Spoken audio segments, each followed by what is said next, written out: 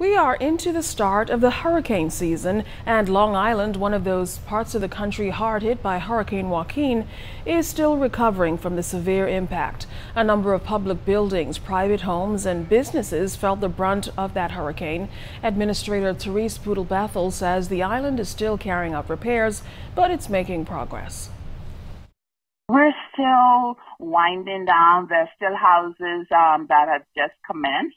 7 new houses contractors will issue contracts for those 7 final houses. And so as it is, the first 12 houses just about 100% completed.